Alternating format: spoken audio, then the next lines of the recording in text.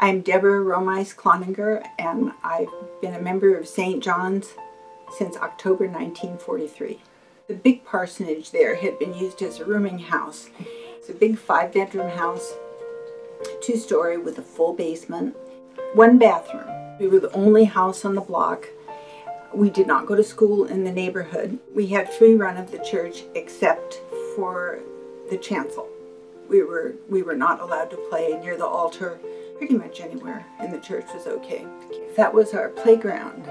I had my tetherball pole where the elevator stands right now, and I would wait there on Saturdays for confirmation to get out so I could beat all those boys in the confirmation class on my home field. Our backyard was where all the Sunday school rooms are now, and the courtyard where coffee is served. But we could climb up a little part of the fence and be on the stairs going up to the office. And we would just go in and visit Dad and, play at his desk. He was very patient, and so was Beverly. When the remodel of 1989 happened, I was, I guess, about 6.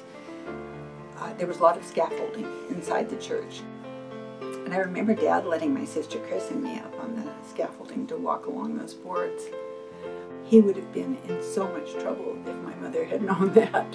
Sister Mikey talks about on Saturday after the organist, Bert Norland, would come and practice for Sunday and set all the stops on the organ, she would go over and readjust the stops. I think maybe I was the first female acolyte St. John's ever had. Girls were never allowed to do anything like carrying the cross, lighting the candles. One Saturday when there was a wedding, the acolyte didn't show up, and I had very short hair, so probably I could have been mistaken for a boy. And he said, "Debbie, get over there. I need you to light the candles for this wedding." Well, I was very nervous because I'd never done that, and I lit the candles just like he told me, like opening a book from the inside out and then close it from the outside in when you put them out. Well, I sang in the choir for probably 20 years until my hearing started to go. I loved singing in the choir.